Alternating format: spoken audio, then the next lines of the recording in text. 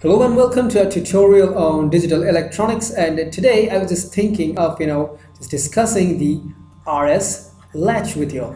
Okay, so the R-S latch that you can see over here comes under the category of sequential circuits in digital electronics.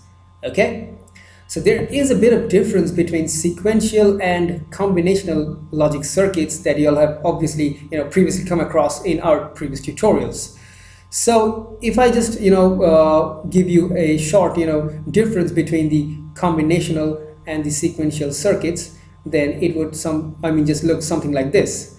Okay, so for that you'll need to just bear with me for some time, okay, as I just draw some block diagrams over here. So if this, let's say, if this box over here represent the circuit of represent the the logic diagram or the block diagram of a combinational circuit. Okay, so here is the input terminal, and there goes on the right the output terminal. And in case of the sequential circuit, the block diagram would look something like this. Okay, sorry there. Right, so that's the box, and here is a combinational circuit, okay, along with, or rather combined with, a memory element. Okay, so there goes the input, okay, right here, and here's the output, and from the output path there is a feedback path to the memory element. And this feedback path from the memory element feeds in directly to the combinational circuit. So as we can see here, the sequential circuit just stores the states of the circuit, the output states of the circuit in its memory, and uses it to determine the next output state along with the present inputs. Okay, so that's pretty interesting and complicated as well. So if we just try and jot down the differences over here. In case of combinational circuits, outputs depend only on the present inputs, okay? Present inputs to the circuit, okay? So in case of combinational circuits, the outputs generated would obviously depend only on the present inputs being supplied to the circuit. But in case of sequential circuits, what would happen is that the outputs depend on the present state of the circuit. Okay, this just depends upon the the past state of the circuit as well as on the present inputs. Okay, as on present inputs. So here in case of the sequential circuit, we see that the state, or rather the output state of the circuit which it had earlier, is stored in the memory, okay, in the memory element. Okay, now the memory element just feeds this state variables back into the combinational circuit, okay, or rather into the combinational logic part of the sequential circuit.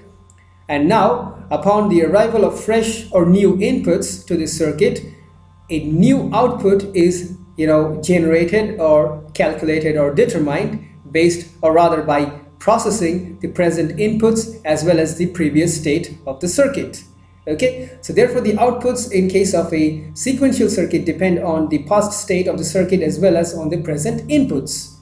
Okay, so that is basically the major difference between the combinational and sequential circuits. So apart from that, there are other small differences, as combinational circuits are faster, since the delays over here are only due to the propagation delays of the logic gates involved in the construction of the the combinational circuit.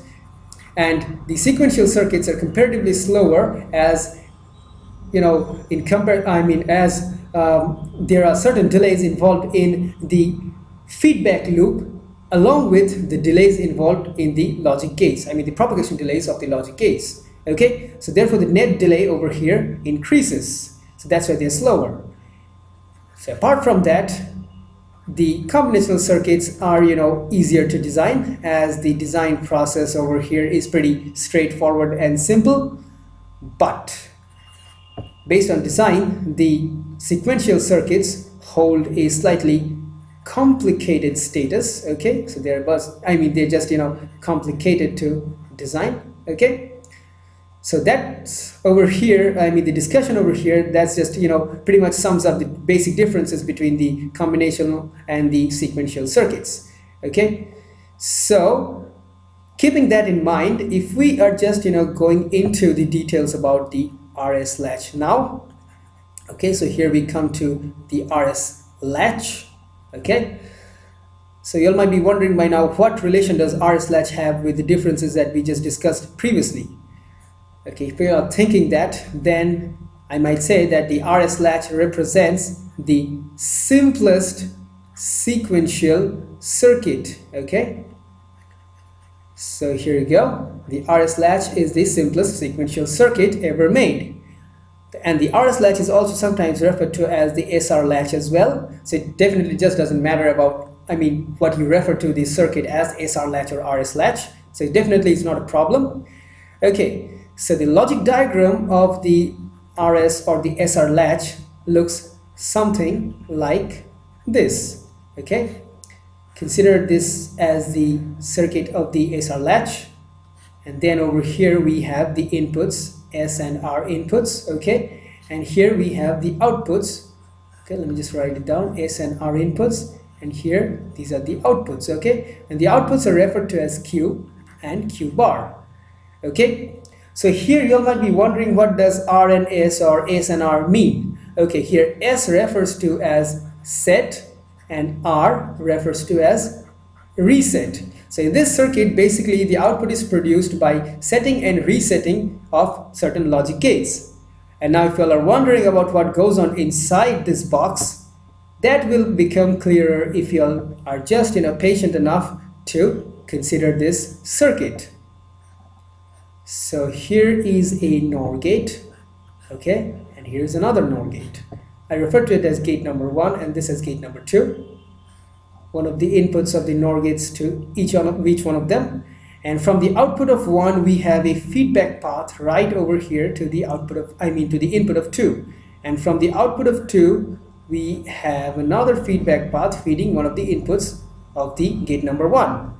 Okay, so here we have the R and the S inputs, that is the reset and the set inputs right over here, while this terminal represents Q and the other terminal over here represents Q bar. And now if you all are wondering about how the circuit works, then I would just explain it to you with the help of this truth table. Let me just first write down the heads. Okay, there you go. Now in this circuit, as you can see here, whenever the S input is set to logic 1 state and the R input is set to logic 0, or rather I might prefer writing it somewhere here. Okay, whenever S is set to logic 1 state and R to logic 0, something like this, the Q output will be set to the logic 1 state, whereas Q bar, being just the complement of that of Q, would be set to logic 0 state as well.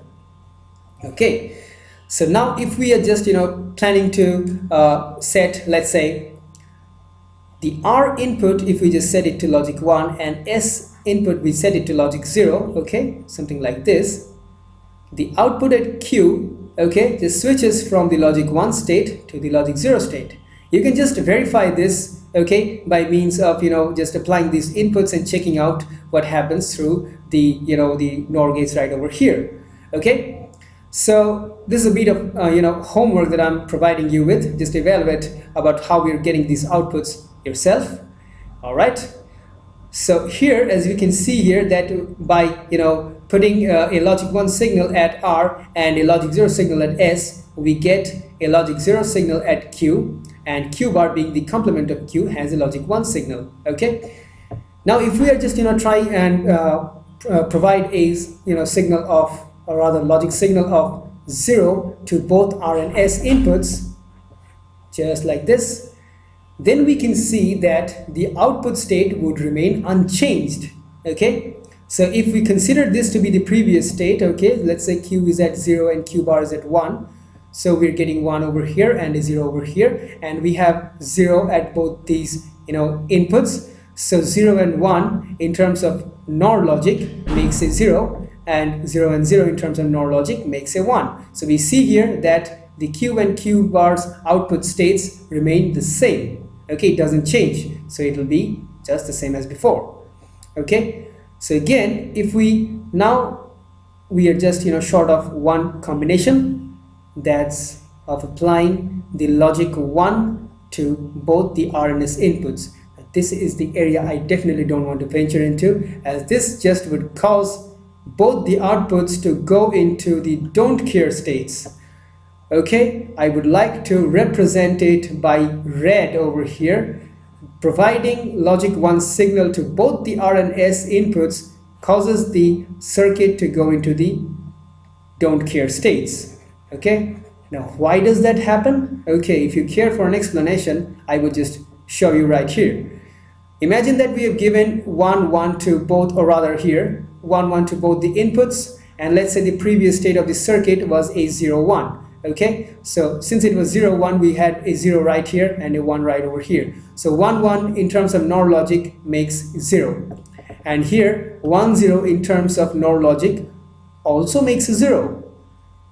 But Q and Q bar cannot be equal. Here Q cannot be equal to Q bar, as this is logically impossible. Okay, but we see here that Q tends to be equal to Q bar. So therefore, whenever this circuit enters into this state, the circuit just faces a a sort of conflict. I mean, the circuit is basically thrown into a conflicting state where it just fights this condition, and it just gets confused as to what it should output, since this state is logically impossible. So therefore, this circuit enters into certain invalid states during this condition, and we have don't care outputs. Okay, so there is definitely no meaning as to what output we would have here, as the outputs here would become quite unpredictable. Okay, it could be anything, we don't know as to what it should be. So definitely, due to this reason, this state needs to be avoided. Okay, it needs to be avoided whenever we use a latch circuit in any of the practical applications. Okay, so keeping in mind, I would also like to say that this circuit, okay, is referred to basically as the NOR RS latch. Okay, and it's just the active high circuit. Okay, so keeping that in mind, I can also say that this circuit is also constructible by means of NAND gates. If I would just use another color over here, so if these are the NAND gates, okay, right over here, okay, then we would have the circuit looking somewhat of the same manner as what we had previously. So here we would have the S and R inputs, and these would be the Q and Q bar inputs as well. Okay, so if we just try and draw the truth table in this over here, then I will just put forward the heads before. Okay, Q and Q bar.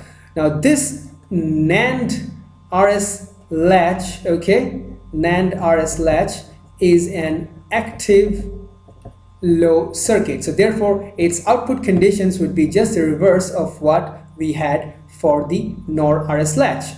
So therefore, if we are look at the truth table, then it will just be the reverse. Okay, so by having a 0 at S and 1 at R, Q bar would be, Q would be set to 1 and Q bar would be set to 0. Okay, similarly, by having a 0 at R and 1 at S, Q would be set to 0 and Q bar to 1.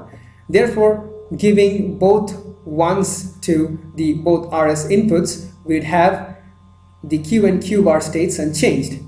But again, I would depict it by red. By giving zeros to both the R and S inputs right here, the Q and Q bar states would go to the don't care states, as you all can see here. So these are the don't care states. Okay, and this state, like as before I showed you in case of the NOR gates, in case of the NOR RS latch right over here, this state should be avoided. Okay, should be avoided, as the outputs are pretty unpredictable during this condition.